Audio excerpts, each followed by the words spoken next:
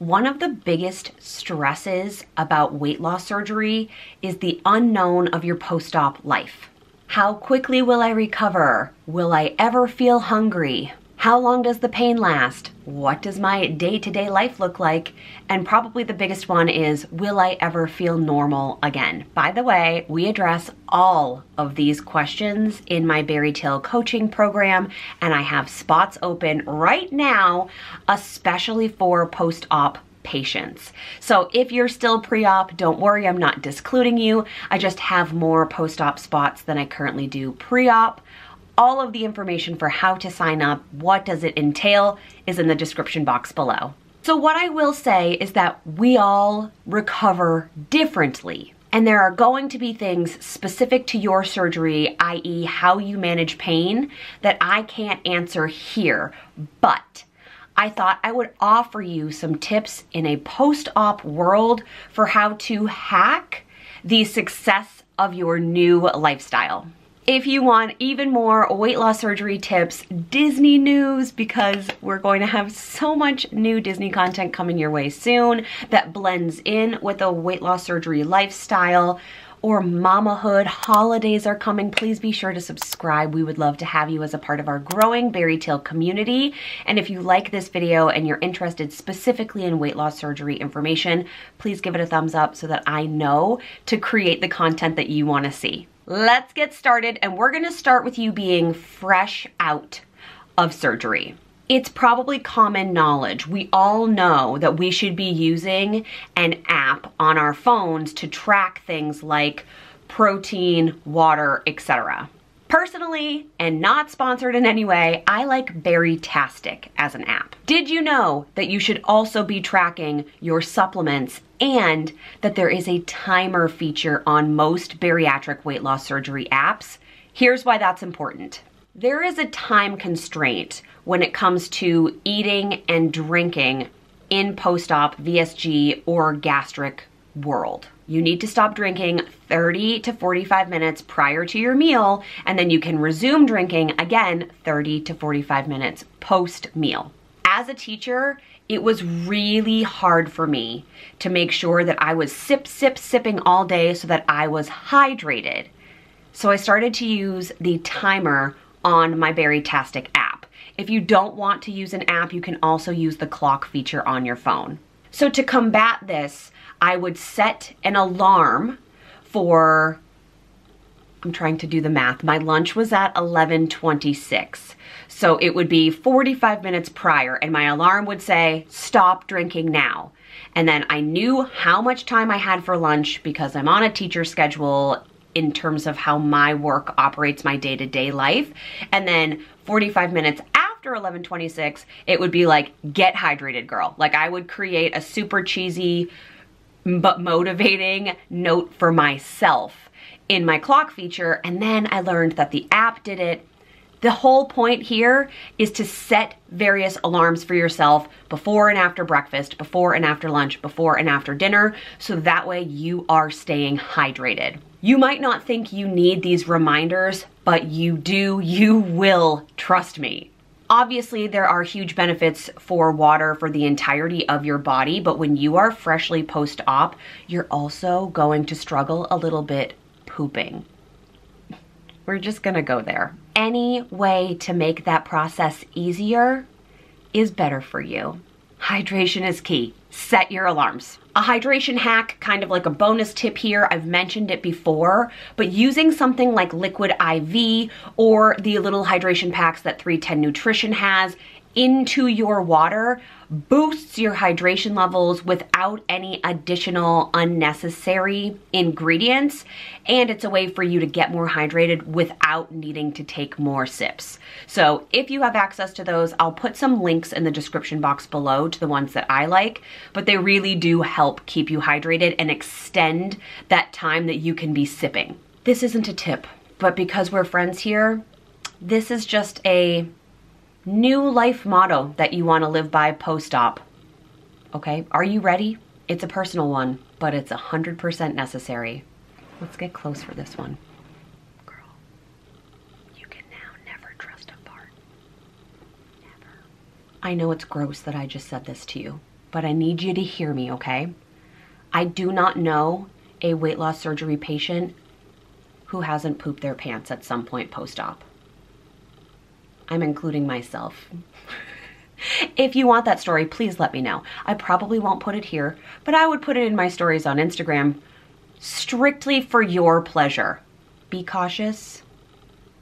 Don't trust it. You're welcome. I know this next one is going to sound silly, but I promise it will make you feel more normal faster. You're going to want to invest in, and when I say invest in, I don't necessarily mean anything expensive. I just mean you may want to purchase for yourself smaller plates, utensils, like storage for your food, and possibly bowls. This is for when you're in puree and soft foods, specifically post-op.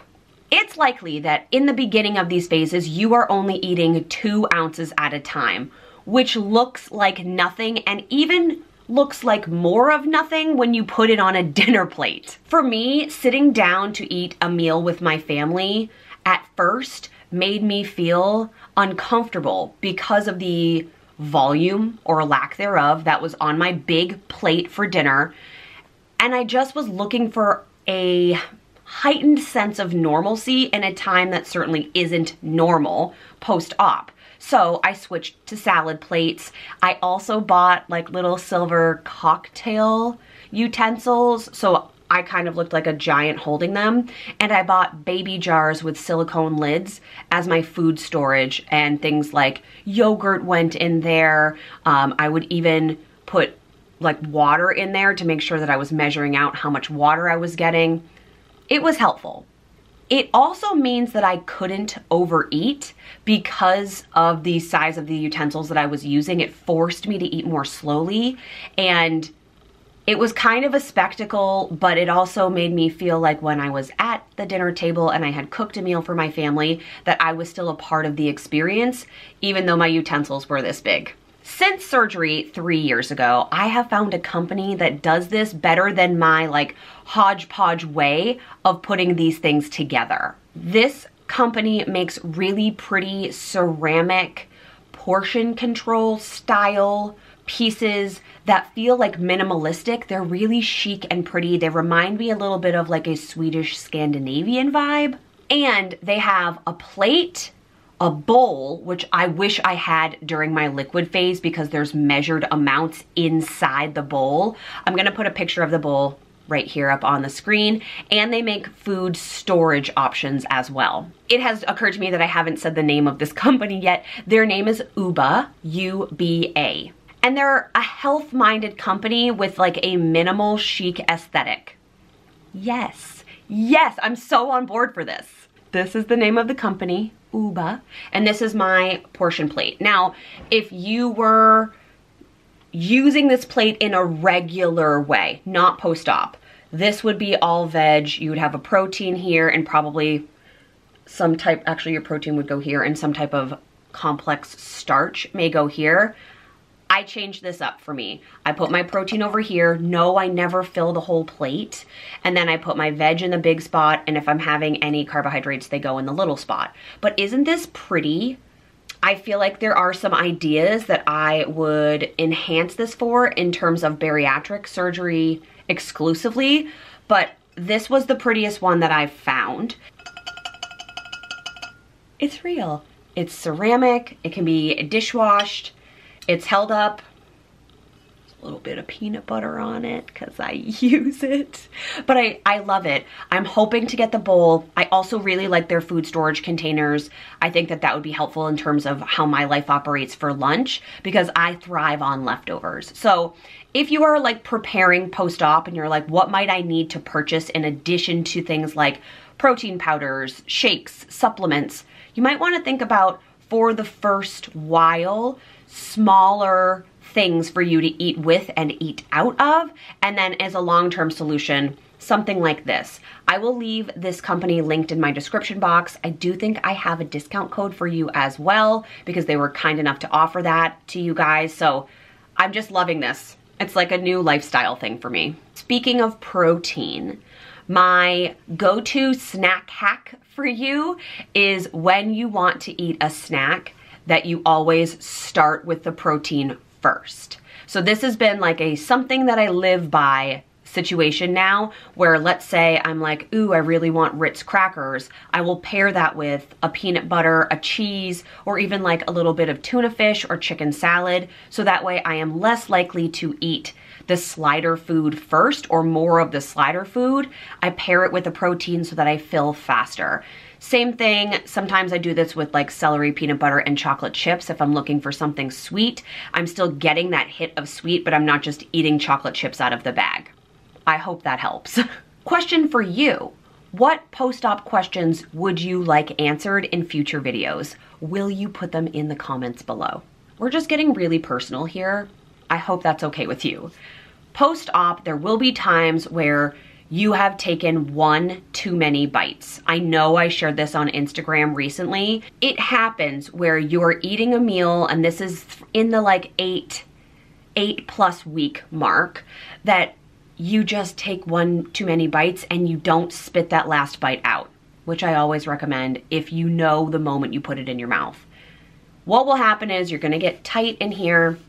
There's 20 minutes of pretty intense discomfort, and then you usually expel that food out the way that it came in. Recently, in the past 2 weeks, I went to a restaurant with my family. I was in the mood for a cheeseburger. It comes, I take the bun off, I cut it into quarters. I do all the things I normally do, but I don't often order cheeseburgers out anymore. I feel like I really need to be in the mood for them. Anywho, it's so good. I'm hungry. I eat my little corner, and my husband's like, I know you're full, and I'm going in for like the second quarter, not the whole thing. Needless to say, I ate too many bites, and he's like, go throw up. And I'm like, I don't have to throw up, but I'm like getting sweaty. I can feel it sitting there. I did have to go throw up. And then I felt fine. This also happened at a stop sign over the summer where I was trying to walk off the feeling. Here's the tip. When this happens to you and you're feeling nauseous or you're feeling that tightness here from eating, move your body. I know the hesitancy there. You want to stay totally frozen, give your body a chance to digest, but fight that feeling, get up and walk. It will help you digest. If you're going to be sick, it's gonna help that happen faster so that you can feel better. Like, the movement really does help. So fight your body's urge to just lay down and wait. Take those 20 minutes, see if you can change the outcome of that extra bite. Movement also really helped with recovery. So every surgeon, every clinic is going to tell you the same thing, that you need to walk, and you're going to do that immediately post-op, like from your recovery bed. But the way I looked at it was, when I was home in recovery, my first week, I really focused on taking walks around my house. Like, I would sit, watch a Netflix show, drink my protein, drink my water, drink my broth, whatever it was that I was consuming. And in every like 22 minutes between episodes, I would loop. And then week 2 was, can I go all the way around the perimeter of my property? And week 3 was, can I go around my neighborhood? And then I started doing things like adding ankle weights, adding wrist weights. So that way I was building up my cardio tolerance back. So just a tip, you do need to move. You can create a strategy for yourself, or you can do what feels right for your body. I needed a plan. One of my last tips for you is to set a goal. And it's not a weight goal. It's a what does healthy mean to you goal. Maybe this means walking up a flight of stairs without being winded. Maybe it means seeing your toes in the shower. Is it running a 5K? Is it riding a horse? Is it hiking a mountain? Is it fitting in a plane seat, getting off medication you've been on, chasing after your kids for a longer period of time? This is personal, and it can be more than one thing. But I think if you are working toward a non-scale goal, when you hit it or when you see progress, you are inclined to continue and then build out bigger goals for yourself. This has been a revelation of freedom in my life, is looking at what are my non-scale victories, that I can run a mile quickly or not being winded, that I can do a race, that I'm able to do a certain amount of push-ups, I have more energy without caffeine whatsoever. Like, all of these things that I couldn't say 100 pounds ago, They encourage me to keep going and trying new things. So set yourself some goals. Quick tip, as soon as you're able to post-op, add in your supplements.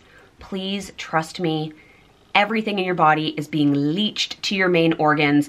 Your hair, skin, nails, and teeth enamel will thank you. Add in your supplements when you get the green light to do so. And the last one I'll mention, I will link the video above, but it's all about your loose skin post-op. This is one of the bigger questions I get. I did an entirely separate dedicated video all about my loose skin. I show it to you.